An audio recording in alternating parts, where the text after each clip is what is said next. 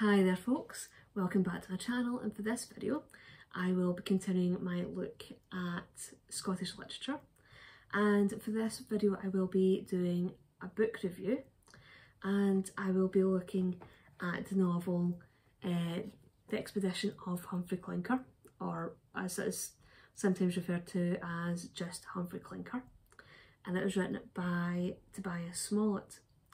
And this is one of the books that I picked up in my book haul at Abbey Books in Paisley, and I also had a little visit to Renton, which is the town where Tobias Smollett was born.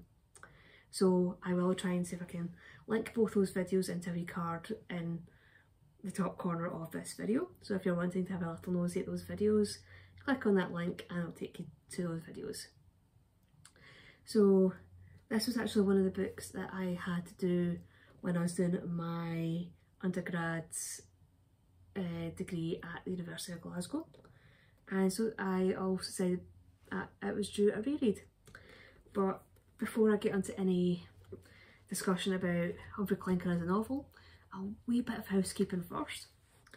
If you're enjoying my channel, if you're enjoying my videos, you can click on the subscribe button, you can click on that notification bell, leave some likes, leave some comments, it's always really appreciated. And if you'd like to support the channel further, I will post a link to the channel's ko-fi.com page in the description bar below and in a pinned comment in the comment section. So back on to the main topic of this video.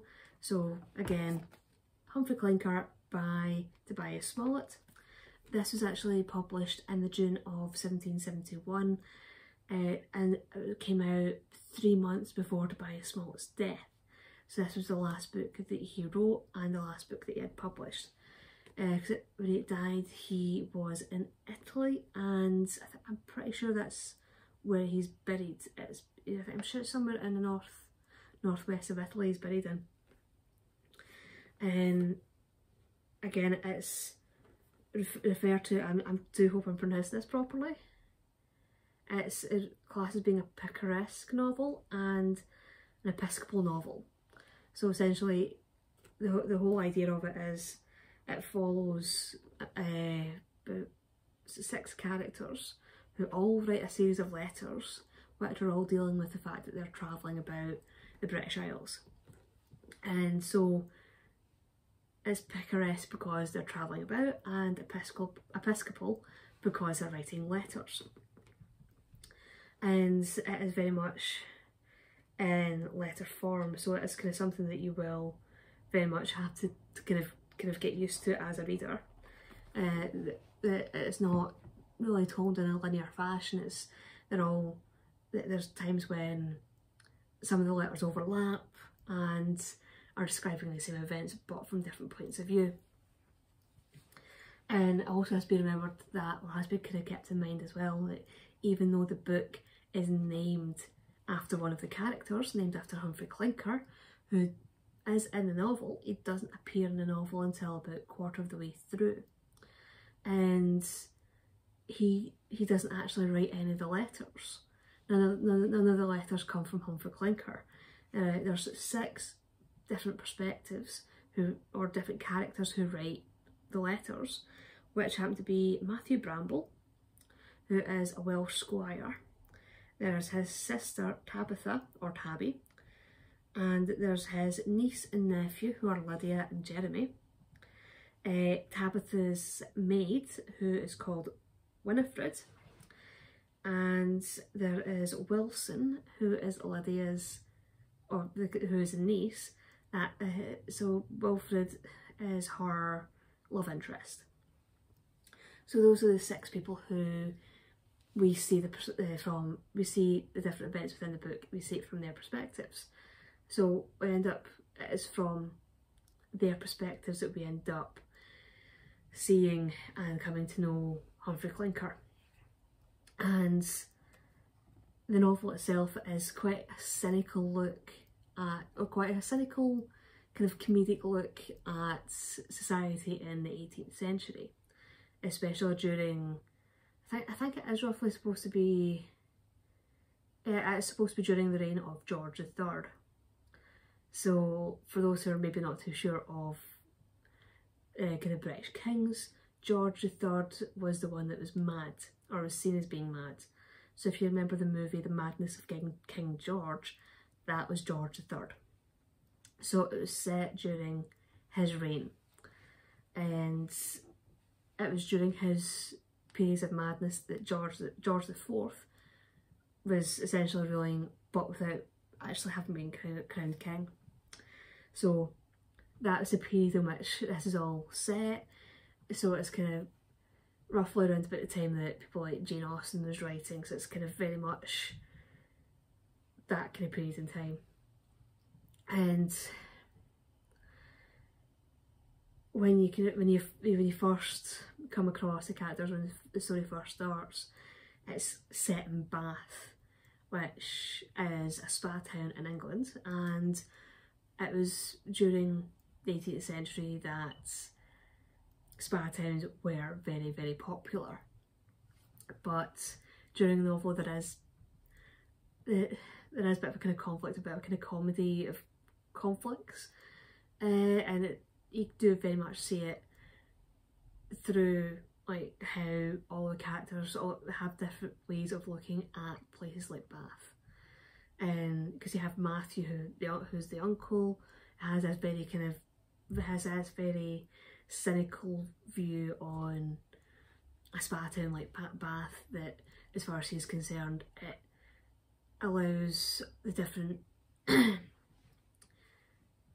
people from different parts of society kind of to mingle, and it's like that idea, the idea of the different classes mingling just really makes him feel uncomfortable.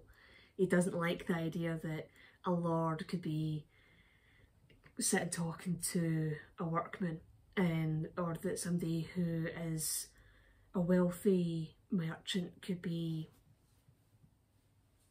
taking the opportunity to maybe kind of like climb a social ladder, and it very much kind of rubs him the wrong way. And there is one point that when he, because with Matthew as a character, he is actually a hypochondriac. He's very paranoid about his health, and there is one point where that it is highlighted in the book, where he goes to one of the spas in Bath, and somebody is taken by him who, as far as Matthew's concerned, is covered in sores, and he starts panicking about how that's going to affect the water of the spa, that the water could have kind of germs in it because of this person who he sees as being covered in sores. And it's very much like you could just see him kind of having this kind of bit of a panic attack just at the idea of seeing this person getting taken by him. And that just adds to the humour of the book, and again it very much kind of plays on how different generations see the world and see how the world's changing and how they react to it, and there are different perspectives on what's going on.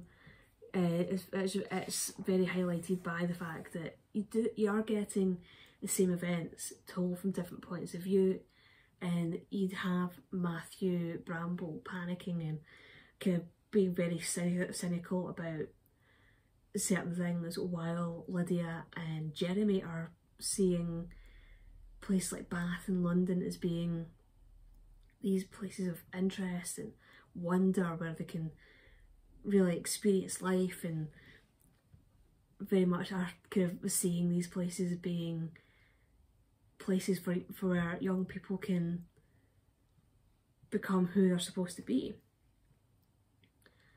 And again, that is seen with one of the letters that Lydia writes when she is talking about Bath, and it very much does contrast with her uncle's cynical view. She's kind of seeing it as being this place of wonder and this place of there's entertainment, there's always different things going on, that she can go and hear music being performed, and she's very much seeing it through fresh eyes, which does kind of make that is part of the reason why you do kind of end up just smiling and kind of have a bit of a giggle at the book, because you can so see the kind of the humour and the conflict.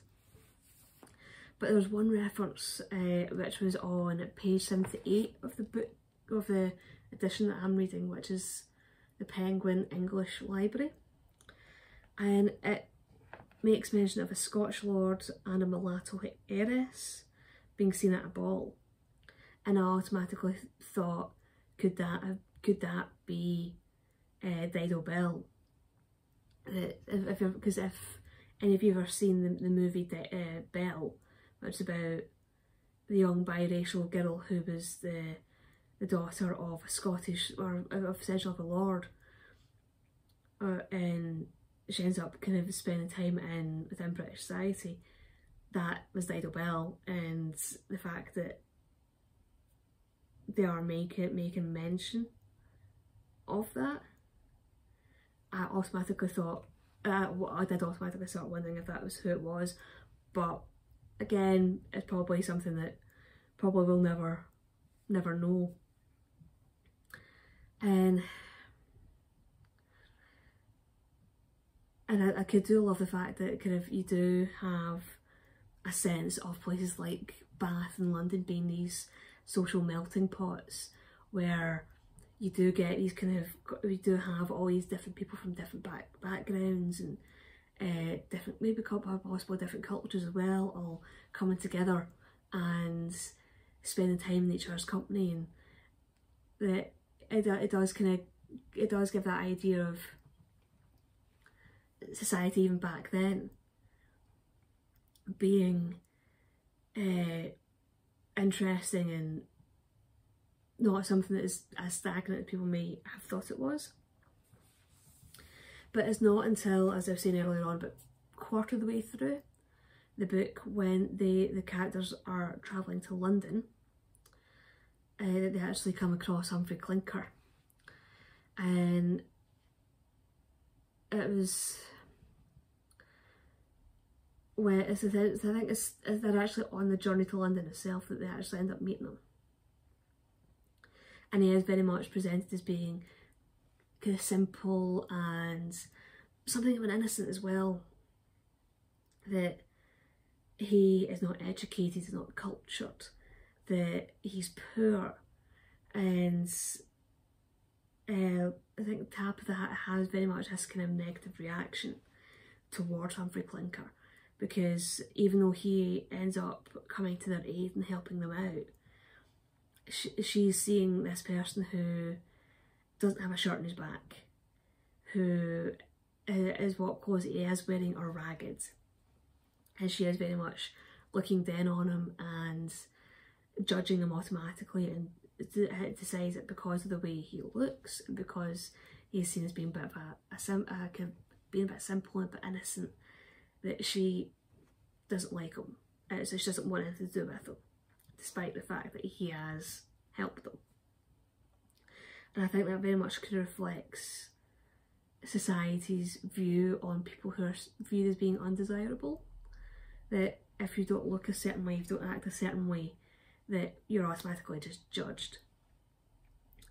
But the whole relationship does slowly, gradually change. And I do think that Humphry Clinker is almost like a reflection of the other characters.